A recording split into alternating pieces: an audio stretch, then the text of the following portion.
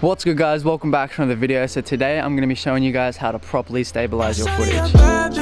This isn't like the proper way to stabilize your footage, but this is just the way I do it.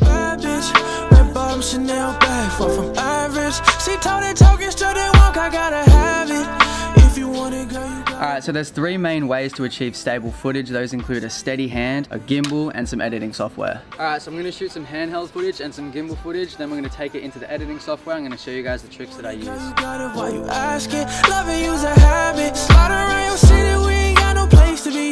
Let your guard down, girl, you know you good with me. Got me grabbing on your thigh, you saying don't you play with me. When I'm with you, girl, I promise ain't no place I'd rather be. Look, hit you with that text, I tell your girls you gotta go. I supply you with that dope dick with no problem, that's for sure. I've been feeding for you from the jump. Of course, the gimbal shots are gonna look heaps better than the handheld shots straight out of the camera, but now I'm gonna take you guys into some software, show you guys the editing tricks that I use to make the gimbal shots look even better than they already are, and hopefully make the handheld shots look more cinematic and actually usable. Now we're in the editing software and I'm going to show you the example with the gimbal footage first. Now of course you can just straight up add warp stabilizer onto the footage. That's what most people do, and yeah, it does work sometimes, but what I'm going to do is kind of a step further to help the stabilizer in a way do its job better. So what we're going to do is punch in the scale to 110, then go down to the anchor point, click the stopwatch to add a keyframe, and then we're going to try to keep a subject in the video centered with the anchor point. Throughout the entire video you're going to keep clicking in keyframes and keeping that one subject in the center. It's kind of a pre-stabilization before you add the warp stabilizer, and it helps it a lot. I figured out how to do this whilst I was editing the Brodus music video. If you haven't seen that, go check it out, top link in the description. So once you finish adding the anchor point keyframes, you can now right click the footage, nest, and now you can add warp stabilizer onto the footage after you've done all the anchor point keyframes. It just really helps the gimbal footage look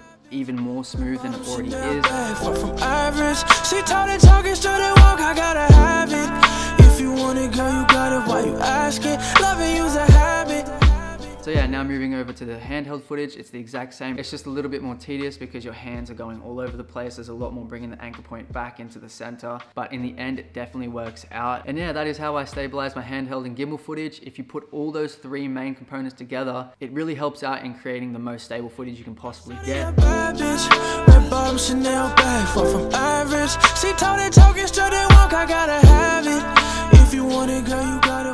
So yeah, that is how I stabilize my footage, whether it is handheld shot or gimbal shot. If this video helped any of you guys out and you learned something, please consider subscribing. Yeah, if you do have any better techniques, definitely let me know in the comment section down below. And yeah, if you guys do use this technique, please tag me on Instagram. I want to see what you guys create with it. And lastly, let me know if you want to see any more tutorials like this. Just drop them down in the comments below.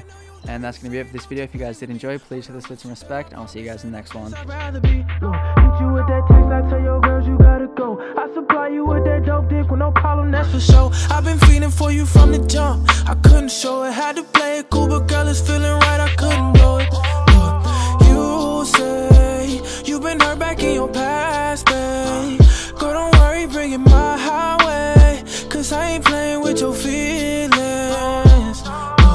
You say you've been hurt back in your past, babe.